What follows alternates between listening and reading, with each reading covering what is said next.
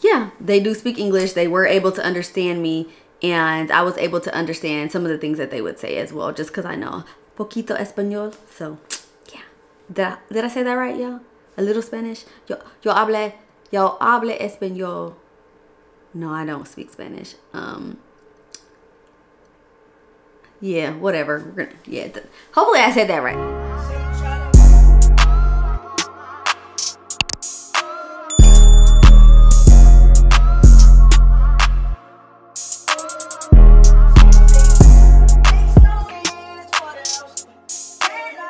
Hey y'all, welcome back to my YouTube channel. So look, don't judge me. I know I'm late with this one. So this video is going to be the Q&A about Puerto Rico. I'm going to answer all you guys' questions, throw in some additional questions that I think you guys might have about Puerto Rico. This is not a sponsored video, so I'm not going to be dropping any links to anything, but I will definitely insert footage so you guys can get like the full picture of stuff that I'm talking about from my actual trip. In case you did not watch the Puerto Rico vlog, you can go ahead and check that out. I'll attach it here. And yeah, let's go ahead and jump into it. If you're new here, don't forget to hit that subscribe button. If you're not new here, thank you for coming back to watch another video. Thank you for all the love, your continuous love and support. I appreciate you. So, all right, so I'm gonna have my phone because I'm gonna be looking at questions that you guys asked me. So first question said, do the people speak English and did they understand you? So yes, majority of the people in Puerto Rico do speak English. The people at the front desk at the hotel spoke English. Some of the Uber drivers do not speak English, but I would say that they speak like the bare minimum, like hello, goodbye. You know, like the basic English. They know basic English words. And if they don't speak English, majority of the times they're not going to talk to you during your Uber ride. So, I mean, that solves that. So there's no communication error there. And also, like when you order your Ubers, if the person does not speak English, Uber automatically translates it to whatever their native language is. So like for me, when I was writing my Uber drivers, trying to tell them my location, it was automatically converting it to Spanish for those that do not speak English. And then whenever they would write something that was in Spanish, I'm assuming it was automatically translating it into English for me. And the only reason I assume that is because like there's like little pop-ups that tell you like your Uber driver does not speak English and things of that nature. So with that being said, I'm assuming that it automatically did the translation for you. So that is one thing to keep in mind. You don't really have to worry about the language barrier in Puerto Rico, because at the restaurants or places that you go, there's gonna be majority of the people there are going to speak English. Like they just have to. It's a, you know, touristy spot. So yeah, they do speak English. They were able to understand me, and I was able to understand some of the things that they would say as well, just because I know poquito español. So yeah, did I say that right, y'all? A little Spanish. Yo hable español. No, I don't speak Spanish. Yeah, whatever. Yeah, hopefully I said that right. I don't know. I really want to learn Spanish. I was actually in school for it at one of them Brookhaven community colleges like a year ago, whatever, and then I stopped going. Anyways, next question. How was the food? Moment of silence. So the first place we actually had food at was the hotel, and it was like the rooftop bar. Because I don't know if you guys remember, like we were supposed to catch an Uber to this one restaurant. Let me get the name of it for you, because I have everything written down. So we were supposed to catch an Uber to 𝐾𝐾𝑠𝑎 Beach. Like I had reservations set up for us and everything. It was literally like the day we flew in. But when we got there, the Uber ride was, I mean, the Uber was hitting for like almost $100 and something, anywhere between like $80 and $100 something.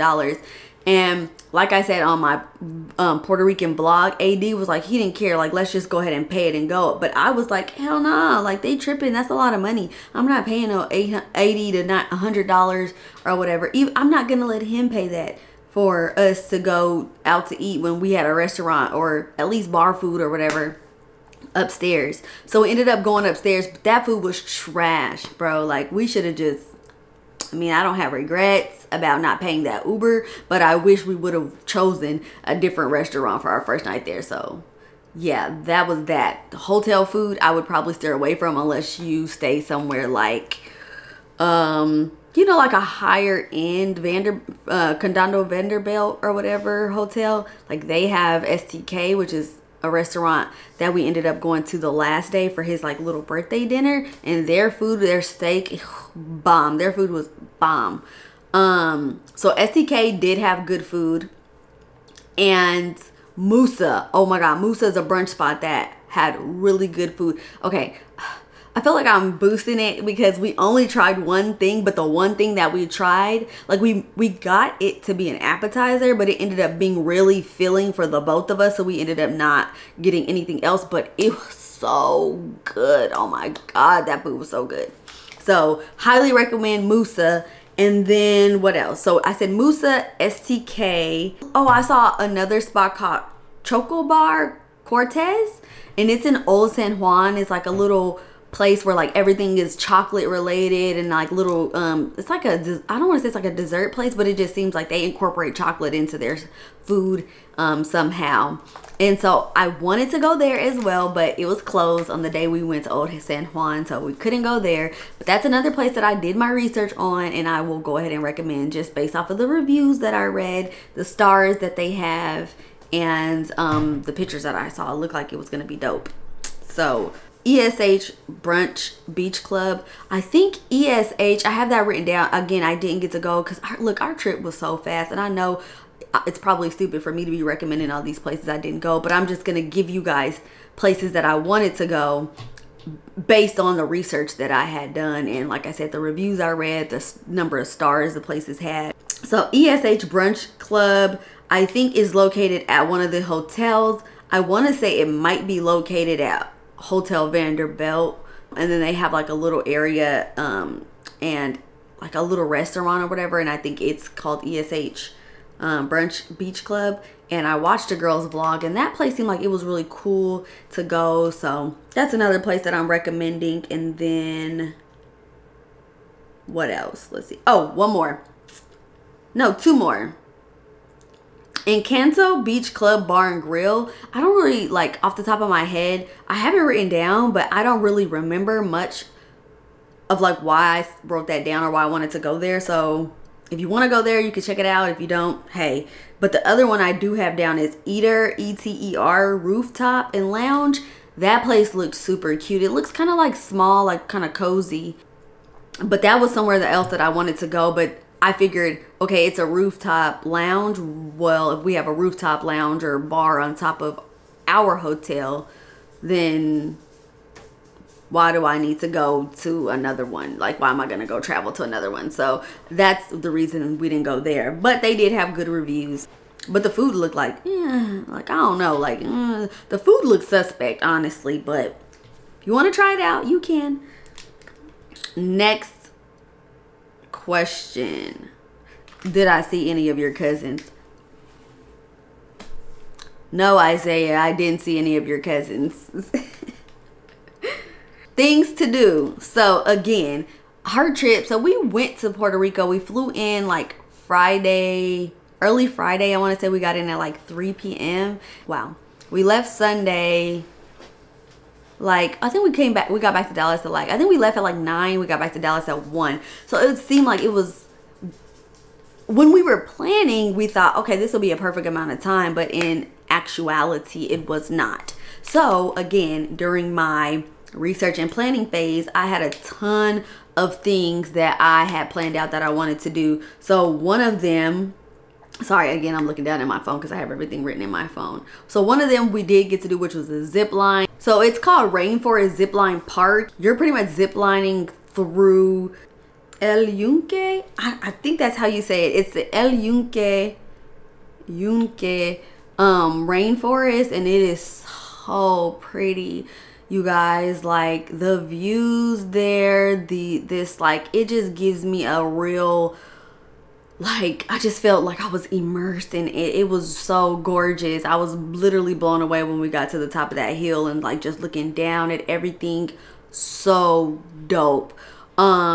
About the like actual activity, you pretty much start off, they start you off on like these little baby zip lines where you're, you know, a couple feet or whatever off the ground or whatnot, but then it's like as that you go from one, you're kind of just going up and to higher level zip lines. And so to get some of those to those higher level zip lines, you're literally like climbing these tall ladders. I wish I had footage of that, but I don't. But you're like climbing these tall ladders to get to the top of, you know, where you're gonna zip line down. And so, man, say like the ladders, that was killing your girl. Like, I'm out of shape, I'm not gonna lie, I don't work out. So it was a little tough, but and it was a little tough on AD too, because he smoked. So he was over there like, whoa, shit. Not only does he smoke, he also is afraid of heights, which is so weird because he's the one that really wanted to go zip lining. So don't ask me how that works, but yeah, it was killing us to get up these ladders or whatever, but we made it, obviously.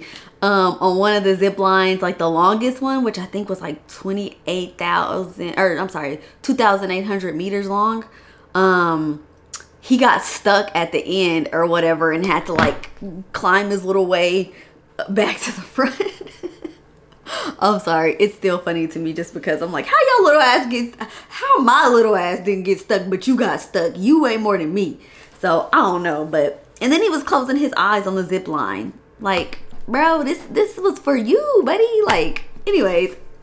But yeah, so the zip lining place, I highly recommend that place. It was dope. The people were friendly, very like, I don't know. It was a good experience. I don't really have any complaints about it.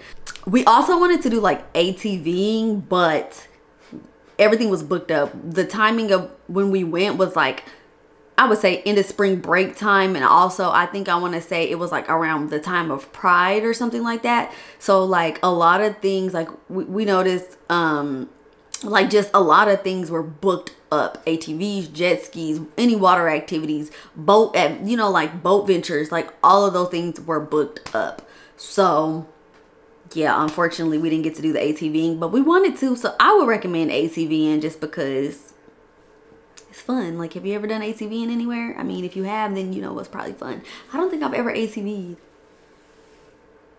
No, not to my knowledge, but it's something that I've always wanted to do. So I'm gonna add that to my bucket list, and I need to check that off next time I go somewhere. So yeah, ATVing. Oh, there's this one boat place that looks so dope. Like, it's like a sail adventure or whatever, where you're sailing from, I think, like somewhere in Puerto Rico to another location, and but where they take you, this private island or whatever, looks fire. I'll insert, now that one I will insert the little TripAdvisor, a screenshot of the TripAdvisor, just so you guys can see what I'm talking about. But like, this place, oh my god, like honestly, I'm so sad that we did not get to do this, because again, it was booked up. So what I am gonna say is, as a disclaimer, make sure that you book all of your activities well in advance.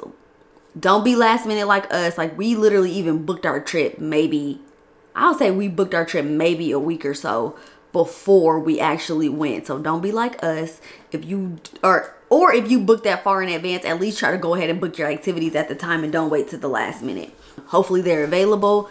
It also might be smart to look at activities that you want to do and then see what dates are available and plan your trip around that, if your purpose of going to Puerto Rico is to do activities or excursions, I should say. So yeah, let's see, another question. Oh no, something else we did was renting the cabana. So Condado Beach Club, which their rooms are badass, right? Their rooms are dope. Oh, let me tell you the story about Condado Beach Club. So, because my next question is about where to stay anyway. So Condado Beach Club, beautiful looking rooms or whatever, right? A little bit more on the expensive side. Cool, whatever. So originally I booked a hotel, and I'll talk about that in a second when I discuss the hotels. And then I booked one hotel, but then I came across Condado Beach Club. So I was like, ooh, let's go ahead and stay here. Plus, one of the things to do at Condado Beach Club is to get like a cabana rental.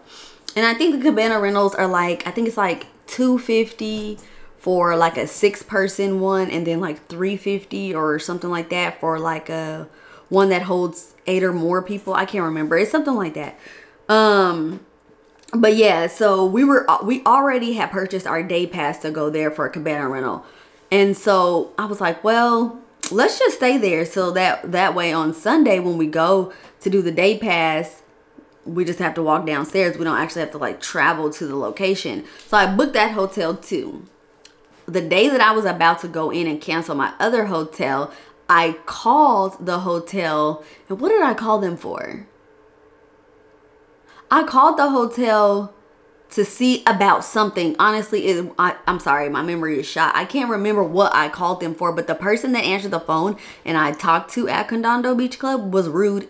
And then literally right after I got off the phone with them, I got an email that said my reservation was canceled. So I was like, what the for what? Like, why is my reservation canceled? So to me, I'm like, buddy pulled up my hotel or my reservation and he must have canceled it by accident, or I don't know. I'm like, why did he cancel it? So I called back to figure out why my hotel had been canceled. Thankfully, I didn't cancel the other hotel we had originally booked. But anyway, so I called back to be like, okay, so why was my hotel room canceled or whatever? And he pretty much said that it was declined by my credit card company. So I'm like, what? Like, it wasn't declined when I made the transaction. So he pretty much said, like, you're going to have to call your credit card company and approve any purchases for Puerto Rico. Otherwise, they're going to keep rejecting them. Bro, I was pissed. And then I was pissed because I had got a phone call from my credit union, but it did not say credit union. It said spam likely. So if it says spam likely, I'm not going to answer the phone. But I noticed that I had this long voicemail that was like something about credit union of Texas might see fraudulent activity on your account, but I ignored it because, again, it says scam likely. And you know, all them damn stupid warranty, car warranty, vehicle, whatever phone calls we've been getting lately, on top of people just out here, like, you know, doing all this little scamming shit. I just didn't even pay it any attention. I literally thought like, okay, this is probably not legit. I just didn't think that it was legit. So I ignored it. But it turns out that I guess they were calling to authenticate the charge. But because I didn't answer and they didn't hear from me, then I guess they went ahead and rejected it. So my hotel ended up getting canceled. The dude had no sympathy at all. I'm like, he was like, well, you're going to have to try to rebook it or whatever. And you're going to have to book it at whatever the new rate is. So I was like, this mother. Okay, bet. So I went to try to rebook and it was higher than what it was the first time. So I was like, nah, fuck that. Y'all already getting some money out of us for this cabana rental. You're not getting no more money. And the dude was not friendly. Had he been like, okay, you know what? We'll go ahead and match. We understand this happens all the time. I'll match the price of what it was before. No worries. We'll take care of it. Then I would have went and booked with them. But dude was like, nah, you got to book it at the new cost. So I'm like, okay, well, I'll just keep my money over here where it was. And so, but about the actual cabana rental, you get like this. When we pulled up to the cabana place, I'm filming or whatever on my little DJI or whatever, and the security dude walks up to me and he says, I'm gonna insert it here so y'all can see what he says. How can I help you guys? Oh, you stay here? I got a cabana. Okay. Try to go that way. Try not to be filming stuff that's gonna go on social media because of the pandemic. You know, they can shut us down. Sir, do you think that people are just not gonna have their phones out here and everything? Like, what? Come on now. You really think that, like, I can't even believe he said this to me. I'm just like, boy, bye, or whatever. I did stop filming just cause whatever, like, just trying to be respectful, let him know, like, I'm not trying to get your establishment shut down. But if you realistically think that people are not going to be recording or snapping or whatever, that's how y'all are getting business, is because people are recording and doing all this shit. So I'm like,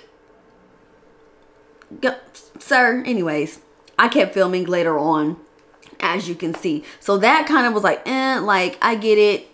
If you shouldn't be doing it, I don't know. I don't know. What do y'all think about that? Like, am I overthinking it? Am I like, did I do the right thing by stop recording? I don't know. I just thought that that was kind of weird. It was like, okay, dude, like, but y'all have this whole event going. So anyways, we get there and it's so loud or whatever. So I'm trying to go back and forth with like the bartenders and all of them, like telling them like, hey, because they already gave us our little wristbands once we checked in. And so I'm like, hey, we have a cabana rental here or whatever. And they keep telling me like, oh no, they're already sold out. Da, da, da, da, da. And I'm like, no, I have a cabana rental or whatever. And I'm like trying to get them to I'm trying to, you know, yell or whatever. Cause like I said, it's so loud. They have a live DJ, all of that, which is dope. So I'm trying to get them to understand like, no, I have a rental already. So finally get that situated. We look over, the cabanas, like all of them are indeed full. So they literally had to like go over there, move some people out the way just for us to be able to get our cabana. So it was like, but we did get there late. I'll give them that. The rental was from like 11 a.m. to 6 p.m. and we got there like 4. So, I mean, it's understandable and I don't have an issue with that, but maybe next time they just have it kind of, because if you go to the clubs out here, they're gonna have a reserved sign up and you're not gonna be able to really just be in that section. Or am I lying? They might, I don't know. Anyways, they cleared it out for us and we were able to go over there. We met some really cool girls or whatever that now I'm friends with on Instagram, so shout out to them. They were fun, and their energy was vibrant. They were from Brooklyn, I think it was, and she was a teacher and she was a special education teacher, so we were like boom boom, we just was clicking. So yeah, but it was just me and him. We got a bottle of Don Julio, whatever, the 1942 or whatever, which I actually still have. Let me go grab it. Okay, so this is the bottle that we actually got in Puerto Rico, right? So we got the Don Julio or whatever. And you know, normally Don Julio retails for probably what, like a little bit over 100 and something, not a little bit, probably 100, maybe $200 at the max. I don't know, I've never purchased it. I just know the Casa Azul is like 130. So I know that Don Julio is in there comparison wise. Man, say AD paid $500 and something for that bottle, for us to get bottle service. Yeah, I think it was like 5 something. All I know is I want to say at the end when we left that the tab was like $900 and something. So I don't know. It was like I think it was $900 and something. I'm about to call him and ask him real quick.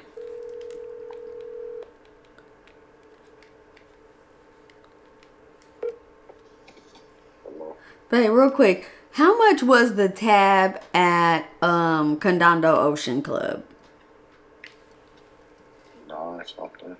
Okay, the bottle was 5 something, right? Or was it more? Yeah, 5. How the hell did we spend that? It was 5 and then I paid the rest of the cabana shit. And then the gratuity? Yeah, man, yeah. She got like $100 and some or something like that in gratuity? Like 122. In gratuity? Ugh, okay, yeah. All right, I'm filming the Q&A for Puerto Rico, so that's what I wanted to know. Thank you. Okay, bye. So yeah, so imagine paying $900 and something just for the cabana rental and the bottle or whatever of your choice and all that, on top of you already giving them like $1,800+ for the room. Yeah, they wasn't getting the rest of my money, but so anyways, so yeah, that's about Condado Ocean Club. View was nice. We didn't get to get in the pool. We didn't even really get to go like beachfront because we were out of there. Like by the time it was like time to kind of like start shutting down, or not even shutting down, because it's not like it ended at 6, but they didn't kick us out or anything. We had dinner reservations at like 8 or 9 or something like that. So we had to leave. So we didn't really get to enjoy like the beachfront area or anything. But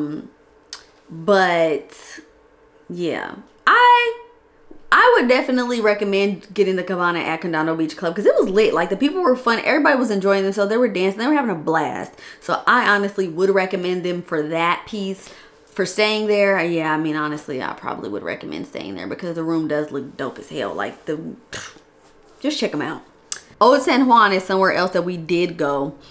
And it was so dope because, like, going to Old San Juan was, like, literally just, like, diving into the culture. Like, the food trucks, and I got, like, churros and, you know, different things like that. And so it was, like, that was dope. And you got to see, like, the people out there playing their music. You got to see, like, the older generation. They were out there dancing. Yo, it was just so dope. Like, it was a vibe. And AD was in love. And I loved seeing how excited he was about everything and like how he felt like he was like so amazed by it. So I definitely recommend going to Old San Juan and just being able to, you know, get that vibe that they have out there and that energy that they have out there. It's just very, like, I don't know, it just felt like I was a part of something when I was out there. And they do have a lot of souvenir shops, so you can pick up a lot of your little tidbits from Old San Juan. Now on to where did we actually stay. So we stayed at the AC Hotel Marriott or whatever. I always stay at Marriott. Oh, my dogs. I always stay at Marriott hotels or resorts because I'm a Marriott member and I be finessing with my military discount. But this time I didn't get a military discount, but I still got some points, of course, for staying with Marriott. I think our hotel room was over $1,000 or something for the 3 nights. And the room was okay. When I was reading the description of the room, it said it was like, I want to say like 200 to 300 something square feet. But when you walked in, it was very like open and spacious. And so I was really surprised. And I was like, okay, well, I actually don't mind the size of the room. Like, it wasn't bad at all. I liked the view, could have been better. Like, it is located, it's not a beachfront property. So it's like located kind of like in the midst of Condado or whatnot. So from our balcony, you got to see like a lot of buildings and things of that nature, and you could kind of see like the ocean like back over there in the corner or whatnot. So the view was like okay, it wasn't horrible, but it definitely could have been way better. Like, our view in Mexico was fire, so I would have appreciated a view like that, but it's cool. Oh, let me tell y'all about the hotel though that we did stay at. I kind of got to reposition myself. Sitting on this little stool is uncomfortable. So we get to our hotel, we try to check in, and also I'll touch on some of the processes that you have to go through or whatever. We get to our hotel, we try to check in, they have no rooms available. Mind you, check-in is at 4 o'clock. I had already checked in like earlier, like, because they let you check in mobile, you know, through the app or whatnot. So I had already checked in to let them know we were going to be on our way. I let them know our arrival time, all of that. So we get there, check in, it's 4 something. It's after 4. There's still no rooms available. So we end up they try to give you like 2 free little vouchers, like 2 drink vouchers, welcome drinks or whatever vouchers, I guess, to kind of compensate for the time or the inconvenience, whatever. So anyways, we catch an Uber to the Mall of San Juan just to kind of waste some time. AD had been wanting to do some shopping anyways, so it was cool. We let the hotel hold our bags, hopped in an Uber, went to the mall. As y'all may or may not have saw in my video, the mall ended up being closed because it was Good Friday, but the restaurants were open, so we chilled there, got some shots, and chilled until our next Uber came to pick us back up. When we hopped in the Uber, I would say it was about 15 to 20 minutes or so after we got in the Uber that I did get a phone call saying that they had a room available. So it kind of did suck that we left because we wasted money already going to the mall because the mall was closed, and then it didn't really take them that long for to get our room ready. But I just still feel like if I'm paying to check in at 4, you should let me check in at 4 or have a room available for me when I get there. Especially when you allow me to check in early. Like, I want to say I checked in either the previous day or like I checked in the previous day to let them know what time we were going to be there, and they still didn't have rooms available. So that was kind of like frustrating. But again, we did go during a busy time, so I can see why they didn't, right? Let me be fair. So the other thing is when you first walk in, like I said, the room it looks nice. It looks very well put together. But I noticed that like I think I had stains on my pillowcase and stains on my sheets, or on our sheets. And so I noticed it kind of like later on in the evening or whatever. It was probably after we came back from the bar that night I noticed it. So I was just like, whatever, it's late. Let me just go to sleep or whatever. I always travel with my own blanket anyway. So I'm like, okay, cool, whatever. I reach out to customer service through the mobile app because that's just a convenient way to get in contact with them. And I let them know like, hey, our sheets are dirty. When they do housekeeping today, can they, you know, replace the sheets or whatever? And they're like, we apologize for that. We will get it done, yada, yada. Pause. Let me also talk about housekeeping. So when you check into the hotel, if you've traveled during COVID at all, you may have noticed that housekeeping is like way different than what it used to be. They're not going to come in your hotel room every day and clean your room to the T like they used to. Some hotels won't come in your room at all. Your room just has to stay dirty. Like I want to say when we were in Denver for my dad's funeral, they didn't come in our room at all. Here, when you check in, they do ask you, do you want like tidy up service or do you not want anything, or like what's your preference on, you know, the options, the housekeeping options. So I selected the option for the tidy up service. Like, yeah, I want you to come in, I want you to replenish the towels, I want you to make up the bed, I want you to straighten up. Like, yeah, that's the perk of staying in a hotel, right? Is to come into your new fresh room every day after you leave or whatever. So that's the option that I selected. Now fast forward to back to the point of I've already contacted them. I let them know that the sheets were dirty. They apologized, said they will get it taken care of when they come in to do housekeeping, right? So we leave, we go walking around. We went and walked around, and housekeeping was moving at this time. They were cleaning up. So we're walking around Condado, and when we get back to our hotel, our room hadn't been touched. I mean, they might have put new towels in there, but that was it. It looked like the room had not been touched. So now I'm a little bit aggravated because it's like we left so y'all could come do housekeeping and do your job, and then y'all didn't do shit. So reached out to them again. Y'all didn't clean the room. We still got these dirty sheets in here. No, you know, this and that, whatever. Like, what's the deal? So they, of course, apologize, whatever. Again, they'll get it taken care of.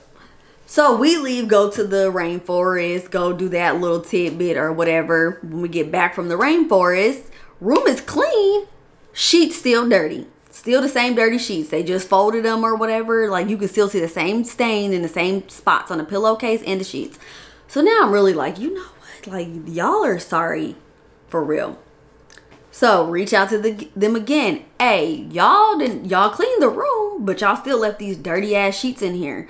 So, and I don't talk to them like that. Yes, I curse, right? But I don't like curse at people like who are providing me a service or anything like that. Like, that's just not me, because yeah, I just wouldn't want nobody talking to me like that. So these are my thoughts, right? This is what I'm saying to myself. So anyways, go and so they finally they're like, okay, apologize. And of course, again, they send somebody, they send a guy or whatever. He comes, but he literally only comes with the comforter, like the duvet or whatever. Like, no fresh sheets, no. I'm like, oh my God, what is wrong with y'all? Why are y'all just not replacing all of the bedding? Like, I'm so confused. But whatever. At this point, I don't even have time to keep fussing at them. So I let them do their thing.